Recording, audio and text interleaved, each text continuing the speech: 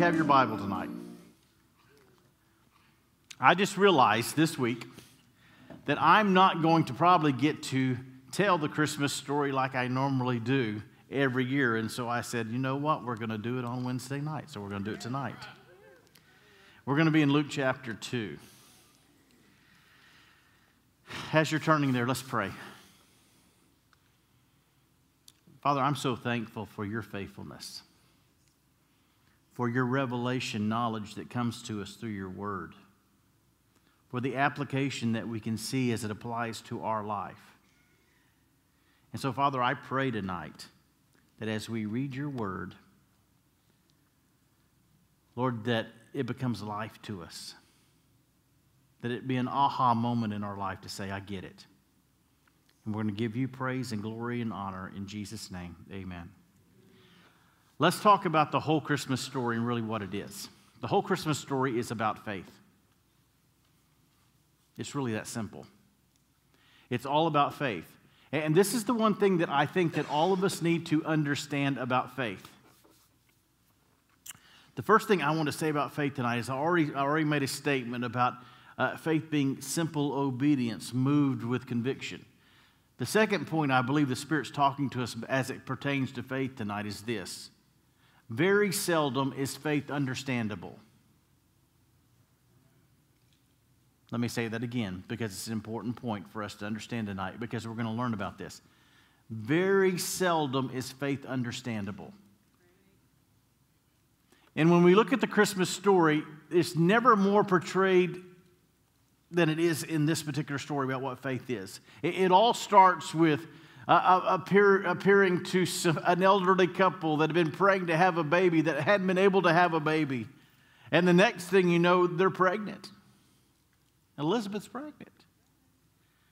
It's one of those aha moments when the angel of the Lord appears to John and he's serving, and not to John, to Zechariah, he's serving. And he says, the prayers that you prayed, God has answered. Now, this is a really tricky one because you realize God's heard every prayer that you prayed, but his timing's not our timing. Right. So here we are maybe 30 years later, and he says the prayer, and Zechariah's so old, he don't even remember what prayer. Now, we know he's under 50, okay? He's probably in his late 40s because he's still serving in the temple, and priests served in the temple until they were 50 years of age. And then they went into a semi-retirement type of deal as proclaimed by the Word of God. I'm thankful that we don't do that today. Amen. Or I'd be in Hawaii laying on the beach right now and getting my suntan for Christmas. I wouldn't like that. Oh, yes, I would. That's not true. That's not true.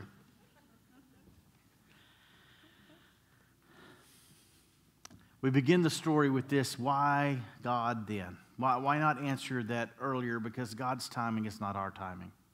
And then he appears to a virgin, a teenager. From one extreme to the other. And he appears to this teenage girl who's been betrothed to this man and says, this is what's going to happen. And we say, why her? Why then? Why now? We come to chapter 2, and what I'm talking about tonight when we begin talking about faith is this, is that the plan of God is not always understandable to us. Now, let me explain why that's so important. In the world we live in, and to people who come to church, or people, really, most importantly, maybe watching tonight that don't come to church. Because they want the will of God and the plan of God to be understandable and controllable. And it is neither. Did everybody hear what I just said? The will of God is neither understandable or controllable sometimes. You say, that doesn't make any sense because I'd like to have it all planned out and know what I'm going to do right here and then. And you look at this story, and this is the birth of the Son of God, and there's nothing in this story that even conveys that. In fact, everything in this story is going to go contrary to what we would want to naturally believe would be the will of God. And what happens is a lot of people quit coming to church or quit on their faith because those kind of things happen in their life, and they say that couldn't have been the plan of God. But the Word of God says all things work together for good. Wait a minute. Did you hear what I just said? All things work together for good. So we're in chapter 2. It says, at that time, the Roman Emperor Augustus decreed that a census should be taken throughout the Roman Empire. This was the first census taken when Quirinius was governor of Syria. All returned to their ancestral towns to register for this census. And because Joseph was a descendant of King David, he had to go to Bethlehem in Judea, David's ancient home. He traveled there from the village of Nazareth in Galilee. He took with him Mary, his fiancée, who was now obviously pregnant. And while they were there, the time came for her baby to be born, and she gave birth to her first son, a son, and she wrapped him snugly in strips of cloth and laid him in a manger, in a trough, because there was no lodging available for them. That night there were shepherds staying in the fields nearby, guarding their flocks of sheep. Suddenly an angel of the Lord appeared among them, and the radiance of the Lord's glory surrounded them, and they were terrified. But the angel reassured them. "Don't be afraid," he said. "I bring you good news that will bring great joy to all people. The Savior, yes, the Messiah, the Lord, has been born today in Bethlehem, the city of David, and you will recognize him by this sign. You'll find a baby wrapped snugly in strips of cloth, lying in a manger." Suddenly the angel was joined by a vast host of others, the armies of heaven, praising God and saying, "Glory to God in the highest heaven, and peace on earth to those with whom God is pleased." And when the angels had returned to heaven, the shepherds said to each other, "Let's go to Bethlehem and see these things that has happened, which the Lord has told us about." They hurried to the village and found Mary and Joseph, and there was the baby, lying in the manger. After seeing him, the shepherds told everyone what had happened and what the angel had said to them about this child.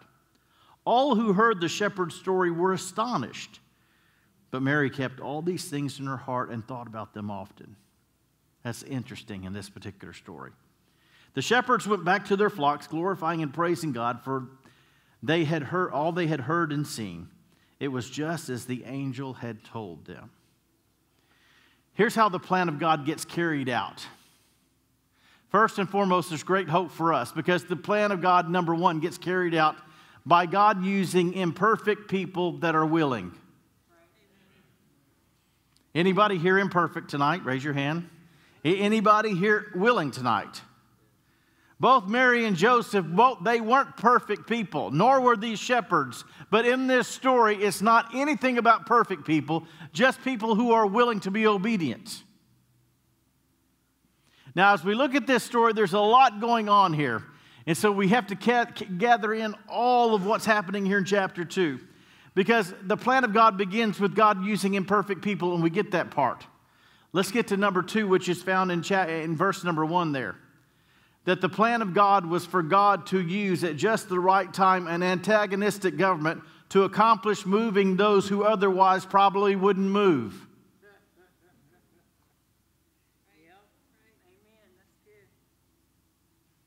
It's a great Facebook post. For all of you who love to make those kind of Facebook posts. I saw one I liked the other day. They said, "I liked it better when people talked about when they went to bed and when they went to the bathroom." Because now we have to hear everything else that's opinion. And here's the thing that I want us to understand. The Roman Empire was a very antagonistic government towards Judaism and belief. They wanted to impart their culture. In fact, that was a part of their whole vision, is that we're going to take over the world with our empire, and we're going to establish our culture everywhere we go. And in the midst of this, let's get the picture. How many ladies here have been pregnant and had a baby? Raise your hand. She's in her 3rd trimester. Can I tell you something? She's not going anywhere.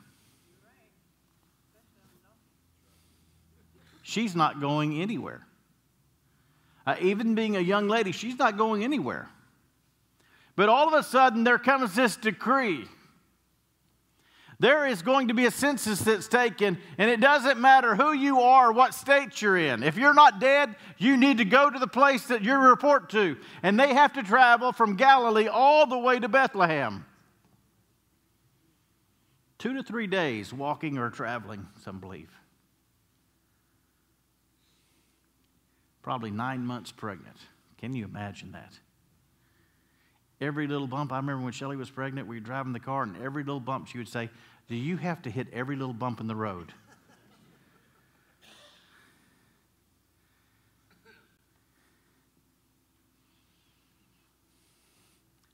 And what we understand is this, let's get the plan of God. That God sometimes uses antagonistic forces to move us out of the place that we are.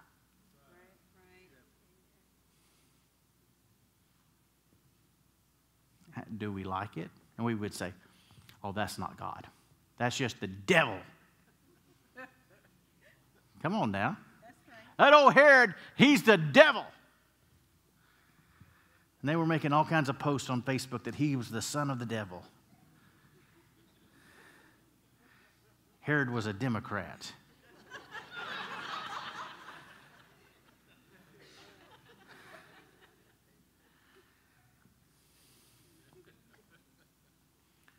And God used this perfect storm to move this couple that otherwise probably would not move and get them to the place where they needed to be. And I'm telling you something. When you're willing to come and understand this with faith, to say, God, I'm committed to you, and faith is this, I don't always understand. That's true faith. True faith is moving when you don't always understand. It doesn't make any sense. Doesn't make any sense that this angel appeared to me, he appeared to you. We're to have the Son of God, and now I'm 9 months pregnant, and there hasn't been supernatural provision. I thought if God, the preacher said, well, if God says if we go it, he'll make provision. Okay, stay with me. And so now they go to the place where they're supposed to be, and they can't even find a room. How does that fit in your theology? The Son of God, no less. Now, I'm going to tell you because this is so good, and this is what I got this morning when I was meditating and praying over this particular scripture. God is so good. The Word of God tells us in Philippians to take the same attitude that Christ came, that he came making himself of nothing. And we really don't get that. Because when you understand he was born human in a stable, you can't get any lower than that.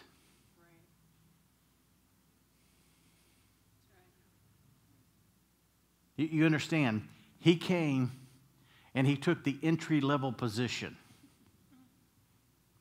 Everybody get what I'm saying? For all of you who want to go wake up, all you young people who want to wake up and be the CEO one day, Jesus didn't even do that. He came born in the entry-level position, in the mailroom, in the basement. You can't get any lower where he was. And we want to say, oh, that ain't God. That ain't God. And you understand something. This is what we can't understand. We're talking about the Son of God. So how can it not be God? You say, well, that's different. He was the Son of God. And he had to fulfill prophecy, but God wouldn't do that to me. The Word of God says this, that the Son of God, the Apostle Paul said this. He said the Son of God is being birthed in you. Tell me what that process looks like. That the Son of God is being birthed in us. So number one, he used imperfect but willing vessels. Number two, he used an antagonistic government.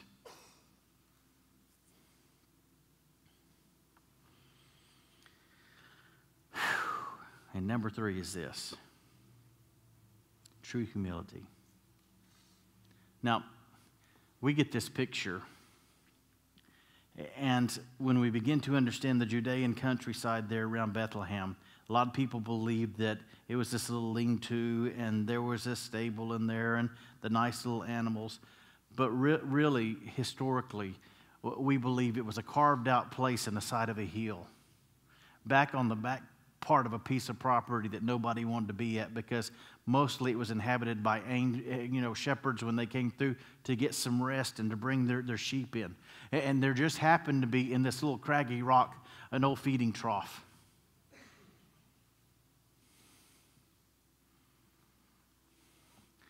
I put a little star by this point because this is a big point, because I want us to all to understand something tonight, because this is big for everybody in this place, including me. There are so many things in this life that we do not understand. But can I tell you something? It doesn't mean that God's not at work. The devil is not under every rock coming after you. There are times and places when God uses difficult circumstances and situations for the betterment of our life, because He knows us better than what we know ourselves. And He's working out and He's working in. And His goal for us is for us to live with Him forever. Now, I'm gonna come back to a place so we all can understand this. The Apostle Paul, other than Jesus, maybe the greatest man of God who ever walked on planet Earth. He comes to 2 Corinthians, the latter part of 2 Corinthians, and he has this ongoing conversation that he's talking to the people about. He's gone to this place where he's talking about what a great apostle he is, and he's really being facetious in his writing. He's teaching them something through sarcasm, which I really like.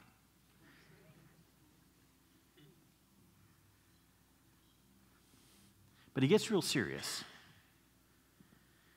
And he says, there is this thorn in the flesh. I really don't believe it wasn't something that was mysterious to everyone.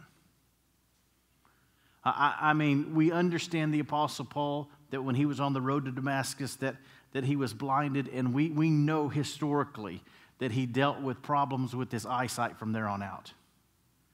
In fact, if you read in the book of Galatians, he writes to them, and he says, the problems that I have, and he says, look with what large letters I'm writing to you now. Now, can I ask you a question? What could be more humbling than have cloths taking off of your body that is literally making people well and whole, and people are being raised from the dead, and you're having problems with your own eyesight? Listen to me. What could be more humbling than that? And this is what he says. But God knows this. He knows that, and I'm going to use some Texanese, and we're going to paraphrase here. He says, God knows I can't get above my raisin. Everybody knows what that means? That means you can't get too big for your britches. God knows that. God knows that if I didn't have this, my pride and my head and my ego would be like this. And I would really think that I'm somebody, and I couldn't even control myself. This is the Apostle Paul talking about himself. So God tells me, this is what he says, in that weakness you have, there's great strength. My grace is sufficient for you. And the Apostle Paul takes one of the most not understandable moments in life.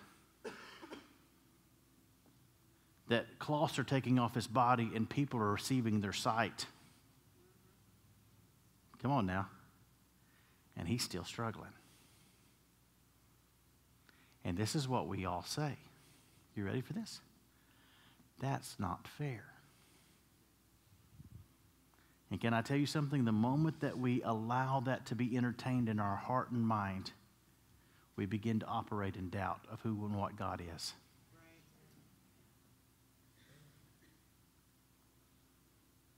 Because what you're saying is that God, in all of his providence and understanding, is not big enough to see the bigger picture that you're not able to see. He has limited vision. And he just cares about this temporary thing that's going on with you. And when we look at this story, that the Son of God, of all the things he could have come, you know, we are infatuated with Star Wars and superheroes. Come on now. Somebody asked me, I'm not either. Somebody asked me today, Jonathan loves Star Wars, by the way. And somebody asked me today, one of the guys on the staff said, Pastor, aren't you going to go see the movie? I said, I saw the first one in 1978 and didn't like it. Why would I go back now? I haven't changed my mind about that. And so they said, yeah, it's just like you in Planet of the Apes. I said, yeah, it's stupid. Apes riding horses. I said, why don't the horses talk?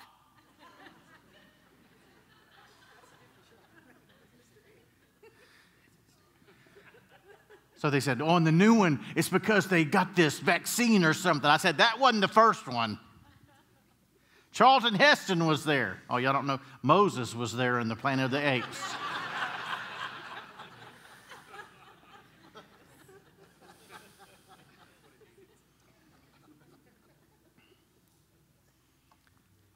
Listen to me, folks, because this is so big for our body. This is so big for everyone here in this Christmas season to gather and understand. Because I want you to understand something.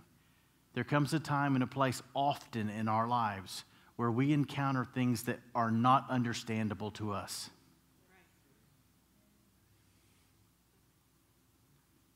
And the first thing in our flesh begins to say is, why me? And you can take it from anger to bitterness to resentment to pity party to depression. All typifies a lack of understanding and, more importantly, a lack of our faith in God who is really in control.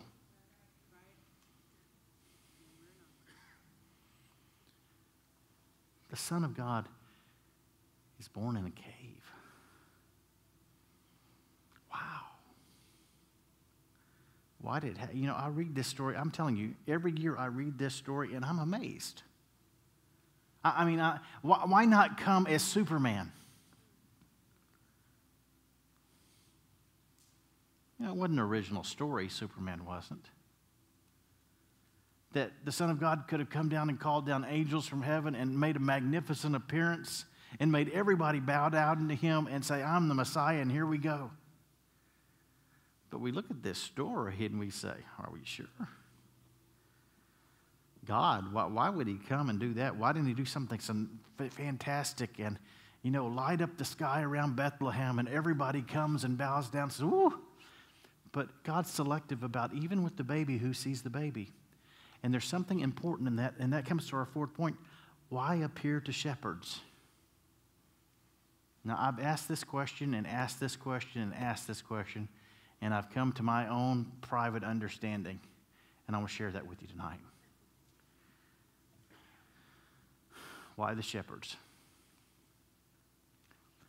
Because possibly they might have been the only people in the world that could believe the Messiah could be laying in a feeding trough.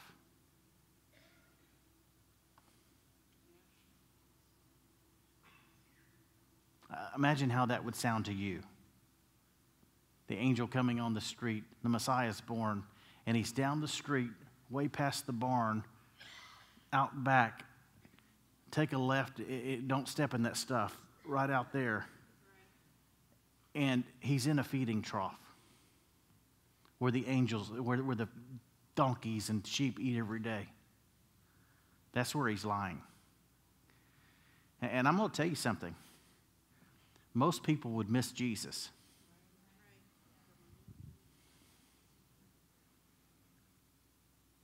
Because we would say, oh, that's not how God works. Whew. My God, he's a prosper-giving God. He would never have his son born in a feeding trough. And we would let our American idealism, and we would miss Jesus. And he appears to shepherds. tending their fields at night. He says, something great's happening tonight. It's joyful to the whole world. And you're going to find him down here in that cave in a feeding trough, and they don't even blink. They say, let's go see this thing they've said. It's not like, why would God do that? I don't get it. That doesn't make any sense to us. It says that they went. And can I tell you something? And I'm as guilty as anybody in this place tonight. You ready for this? I'm as guilty as when I don't understand, I don't move.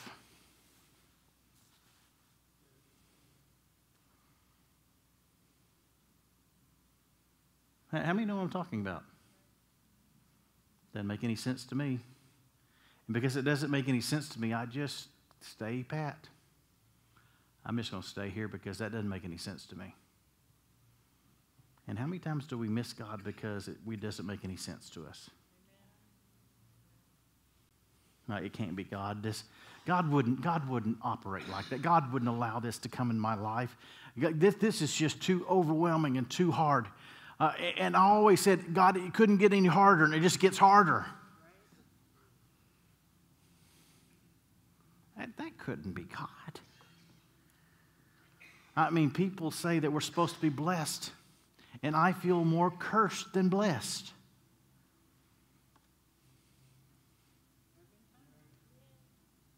Come on now. And we come to church, and we lift our hands, and we want to believe, and we definitely want to go to heaven. But our lack of understanding has inhibited our faith.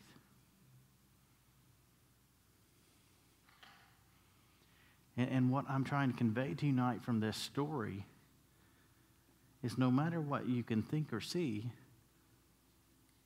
God is still in control. And the Word tells us as His church. Now, this is interesting. And I've got a whole different thought and opinion, idea, theology about how we differ from the New Testament church. And I'm not going to get into all that tonight.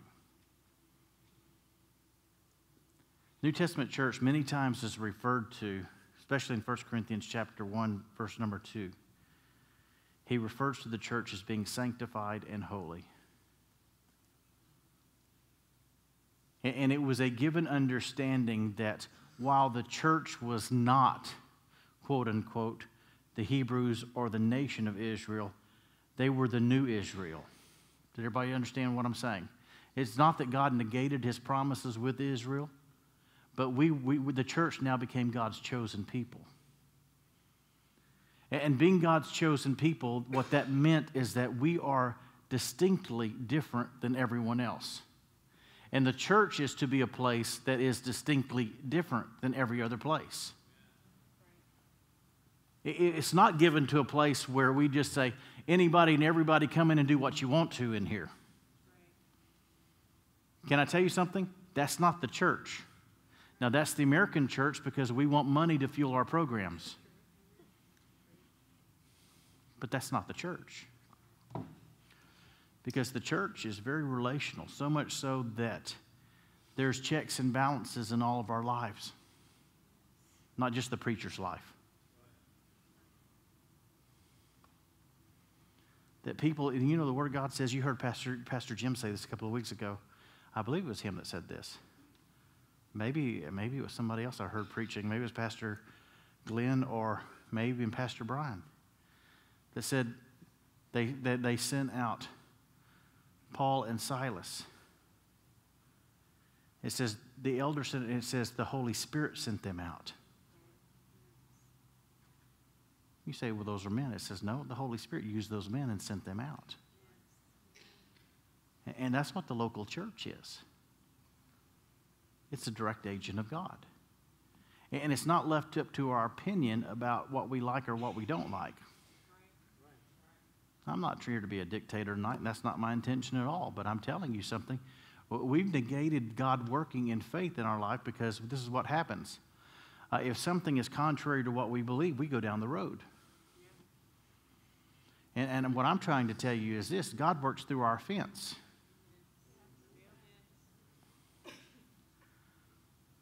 There wasn't a big amen there. God works through our offense. It was Jesus himself said that, listen, I've come, and most everybody I come to is going to be offended, and they're going to stumble. And he says, you probably will too. And later on, listen to this, John the Baptist is sitting in prison. He's had a magnificent ministry. He is Jesus' cousin. He has watched his ministry. He knows Jesus. He knows the whole story of the birth. He knows all the supernatural. He knows everything about it. But he is sitting in prison and he doesn't understand. So he says this, are you really the Messiah?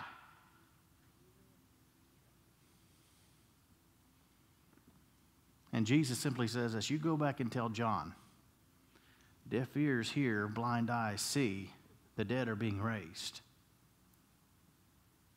Blessed is him who doesn't fall away on account of me. In other words, I am who I say I am, but your situation may not go the way that you think it's going to go. Oh, that's tough sledding right there. Just like with the Apostle Paul.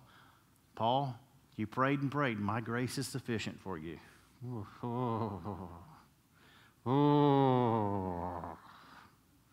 God, why everybody else and not me?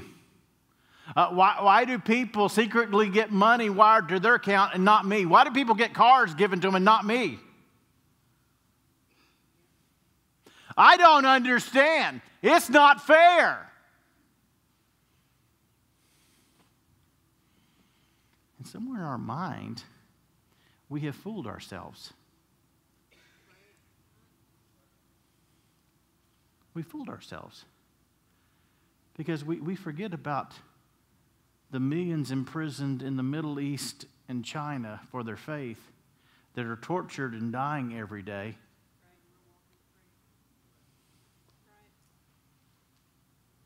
And we want to talk about what's not fair to us because we don't have the newest model car like everybody else. Can everybody get in this picture? What's wrong with this picture?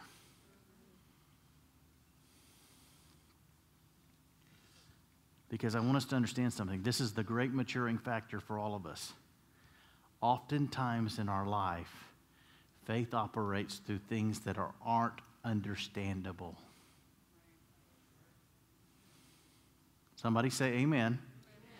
If you know what I'm talking about, say amen. Amen. They're not understandable. Doesn't make any sense.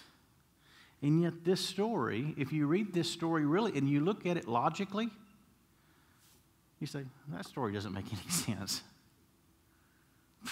The Son of God, born of a virgin, no room in the inn, old stable, trough, shepherds.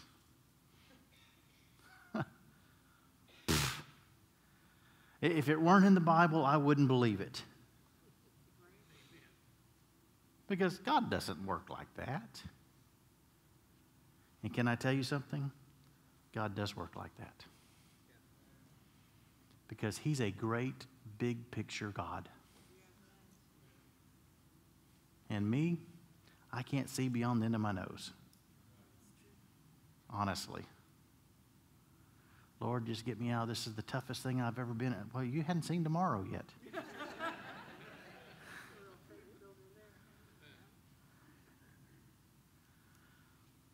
And I've learned how to change how I pray. I no longer pray for relief. I pray for resolution. Either there's got to be a resolution in me, or there's got to be a resolution in something else, but there has to be a resolution because it's not about relief. Because relief is temporary. And you come back after the relief, and listen to this, nothing's changed. Like I said a few days ago, you can go to Disney World and escape and come back home to your mortgage that's not paid. And the cleaning fairy, like Shelley says, didn't come to your house and clean everything out and wash the dishes and clean the clothes. Nothing happened. And you say, I want to go back to Disney World. And so when I pray, this is how I pray. I no longer pray for relief. I say, God, there's got to be a resolution. And either there's going to have to be a change in me or there's going to be a change in the circumstance. And oftentimes, I'm going to tell you, it's the first.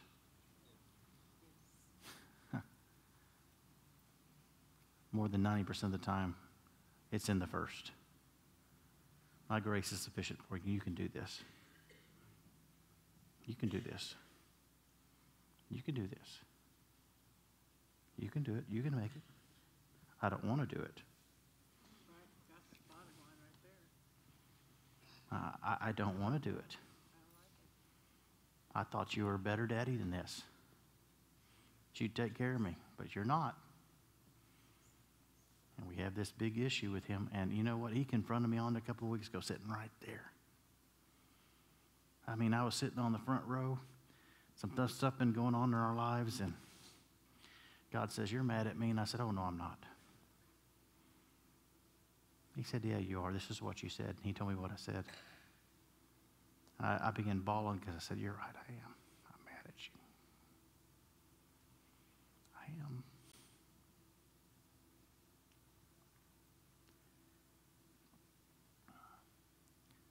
Because it's not always understandable.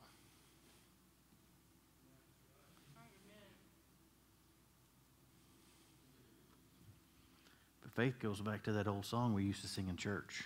Remember that one? I shall not be moved.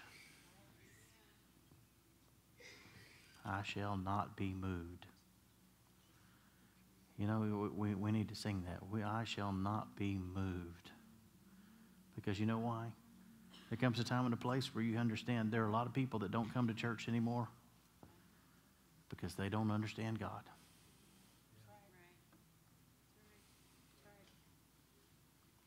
And can I tell you the honest truth of what's happening?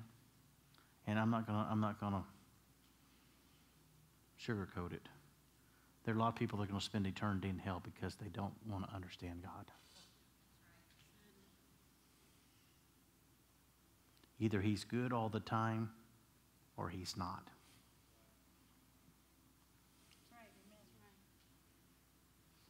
And even when it's in a stable and a pregnant lady has to travel miles on a donkey in the last trimester, forced by the government to do it, with a man she hardly knows, and they're walking this path, and it gets to the end, and it says, and Mary pondered all these things in her heart. Well, what does that mean? You know, it's easy to have faith when the angel of the Lord is peering to you and saying, favored among women. It's a lot tougher when you've just had a baby in a stable and a bunch of shepherds have showed up to call him the Messiah. And you're thinking, wow, I thought this was going to be a lot different than this. Crowns and coronation and, whoa, you know, this doesn't look anything like the way I thought it was going to look. Anybody ever pondered things in your heart? This didn't turn out the way I thought it was going to turn out. But you know what? God's still in control. I want to pray for some folks tonight. Will you bow your heads with me? I want to pray for those struggling with the faith struggle tonight. Say, Pastor, I'm in a place where it doesn't make sense to me. But I'm willing to surrender. And that's going to be the key tonight. I'm willing to surrender my will, even when I don't understand. I'm willing to surrender my will, even though I don't understand. If that's you tonight, will you raise your hand? Say that, Pastor, that's me. I'm willing to surrender my will even though I don't understand.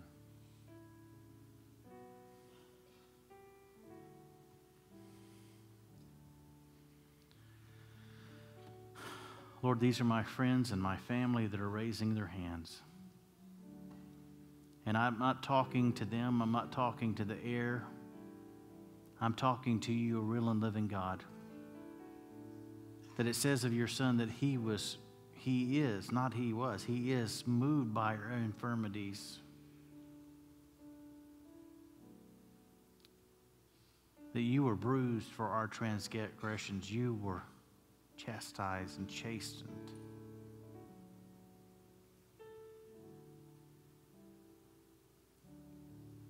For us.